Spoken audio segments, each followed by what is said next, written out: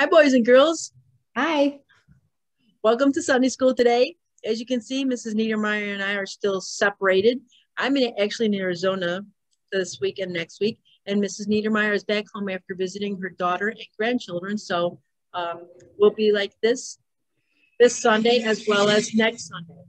And also, let me say to you guys, in case you hear loud noises, it's because I'm outside and there's cars going past. So hopefully you can't hear that. But before we have Mrs. Niermeyer start the lesson or bring us the lesson for today, I will open us in prayer. So let's bow our heads and we'll pray. Dear Heavenly Father, thank you for this day. Thank you again for the time where we can come to Sunday School and learn more about you. Thank you for the next couple of weeks that we're talking about how you sent Jesus to die for our sins, to pay for our sins so that we can spend eternity with you. We pray that you'll just help each one of us to understand that we're sinners, that we need to have that forgiveness, and that we will ask you to come and forgive our sins so that we can spend eternity with you in heaven. We thank you again for this time, and we just pray that you'll be with all of us today and the week coming up, that we'll have a good week. We pray these things in Jesus' name. Amen. All right. Welcome to Sunday School again. We're so glad that you're here today with us. And I want to ask you a question about celebration. Now, the word that you're seeing on the screen right now says celebrate. And there's a lot of different things that we do that we celebrate. We might celebrate with our friends. We might celebrate with our family. But what are things that we celebrate? Well, sometimes we celebrate birthdays. I bet at your house, maybe you have a cake, or maybe you blow out candles, or maybe you get balloons. And we might celebrate somebody who gets a new job because that's exciting for them. So we celebrate things that are good, and we celebrate people that we want to honor. So when it's your birthday and your family sings happy birthday to you, it is because they love you and they honor you and they want to show you how excited they are for you. Now, I'm going to show you some examples of another way that people celebrate. Sometimes we celebrate with a parade. You know what a parade is? Have you been to a parade? It's a lot of times where people are going down the street and then there's crowds on the side and they're always cheering. So I have some examples today. On the 4th of July, when our country became a country of its own on its independence, and maybe you celebrated by going to a 4th of July parade, and you'll notice on the picture in front of you that they are waving the American flags, and then there are some people that have balloons, and somebody dressed up has their little dog in a wagon. They're walking in a parade, and they have music playing. There's a drummer, and then there's somebody playing the trumpet. And when you go to a 4th of July parade, if you're lucky, they throw some candy out for you. Maybe you've been to one of those parades. Or there's a parade where we honor people. So this is a parade that took place a long time ago. If you'll notice the man in the spacesuit, his name is Neil Armstrong, and he was the first man to actually go up into the air, land on the moon, and walk on the moon, and he put the American flag there. So when he came back to Earth on his rocket ship, and he came back with the other astronauts, they had a big parade, and you can see that there's cars coming down the street, and the astronauts are waving, and the crowds are cheering for them. They're honoring him because he did something great. Then on Thanksgiving Day, there's a big parade. Maybe you've watched that in the morning with your family before your Thanksgiving meal. It's called the Macy's Day Parade. And that's a day where they blow up these big, huge balloons, and they have them walking down the street. And then there's crowds all along the sides of the road, all along the sides of the street. And they clap and they cheer, and some of them sing, and they're celebrating. We're honoring Thanksgiving Day was a time when we stop and honor, and we're thankful for our families and for the good things that God has given to us.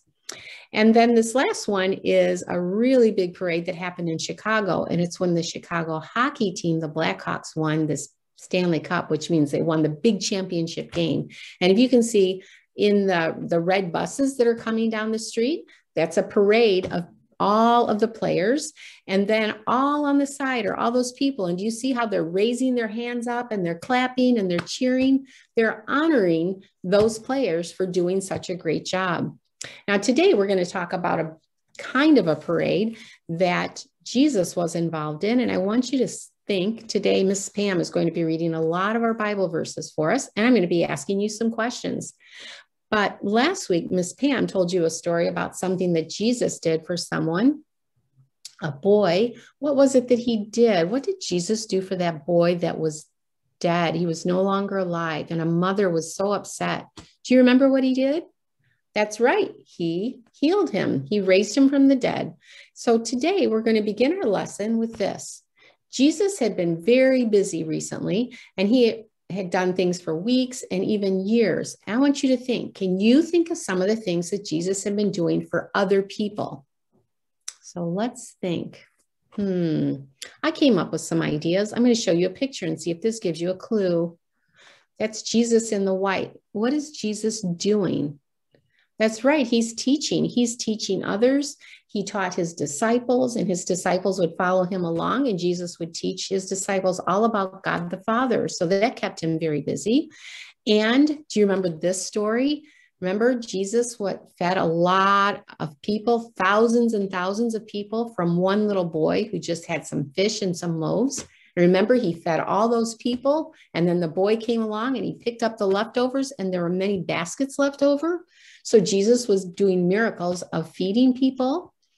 And sometimes he helped people that were sick. Remember, there's been people in the Bible that were sick. There was the man who couldn't walk.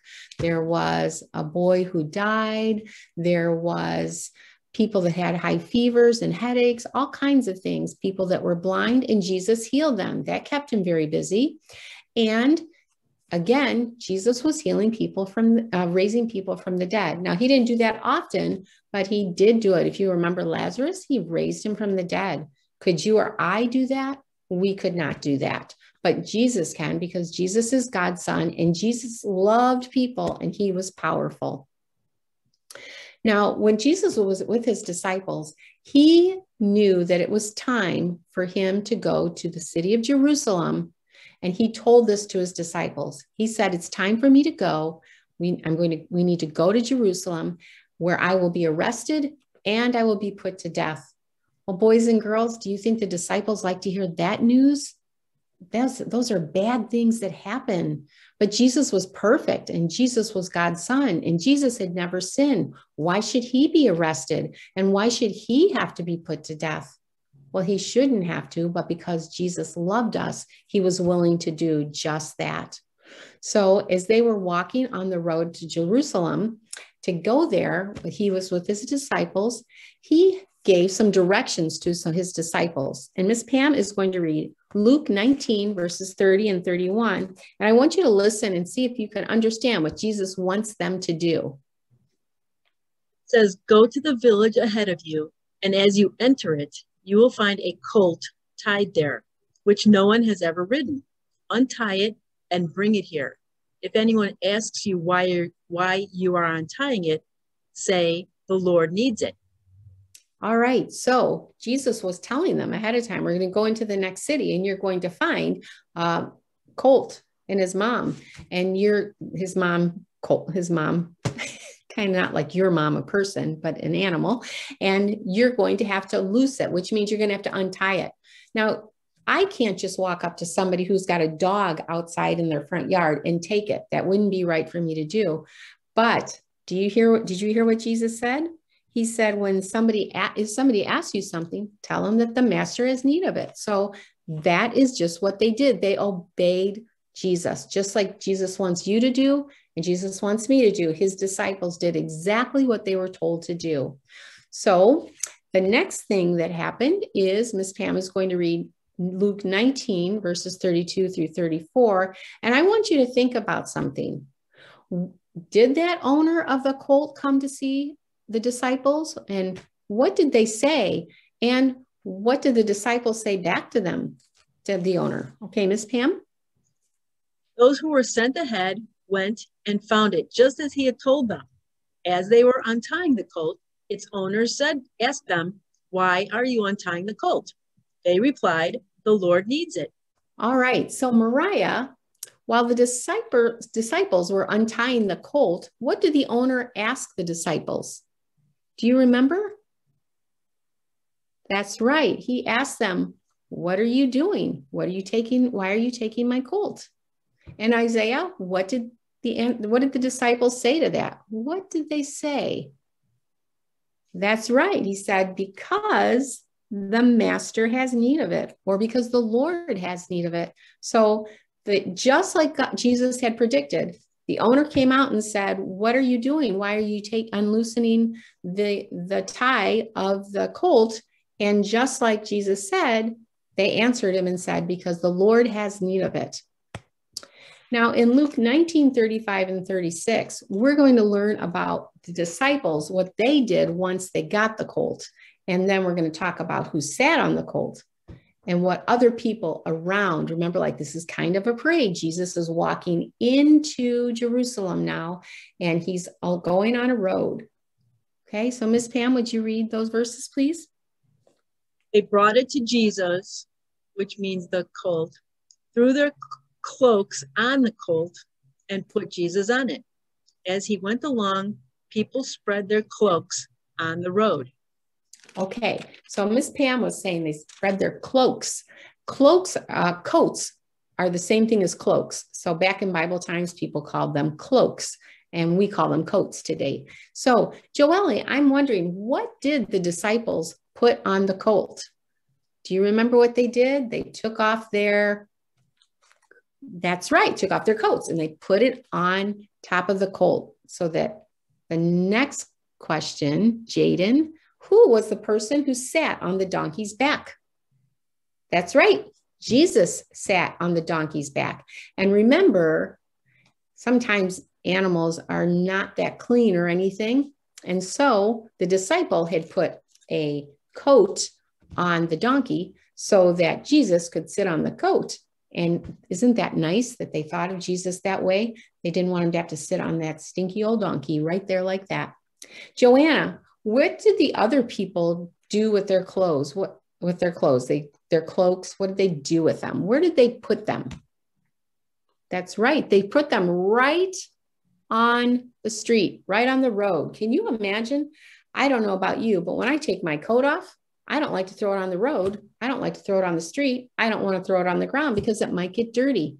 But these people love Jesus so much that they wanted to honor him and make sure that he or the colt did not even have to step on the dirty street. Isn't that a great way to honor Jesus? So as they're walking, Jesus is coming down the street on that colt, and crowds are starting to just really gather around. And there's people on both sides of the street, and they're probably cheering. They're probably looking to see where is Jesus? Where is Jesus? Now, in Zechariah 9:9, I want to tell you something. That is in the Old Testament. So that is before Jesus was born. And one of the really neat things about the Bible is that there are prophecies, there are things written about in the Old Testament that happen in the New Testament.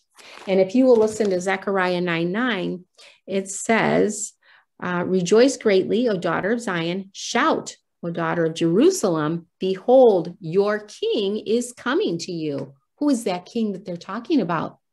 They're talking about Jesus.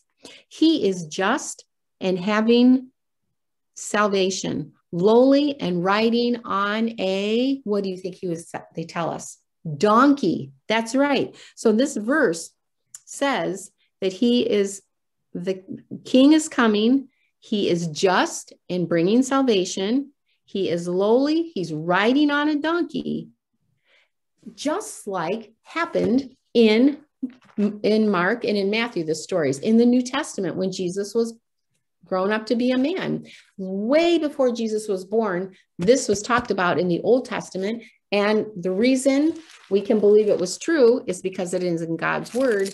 And God's word tells us when we get back into Luke that it indeed came true, that Jesus was bringing salvation because he was bringing himself, and he was riding on a donkey.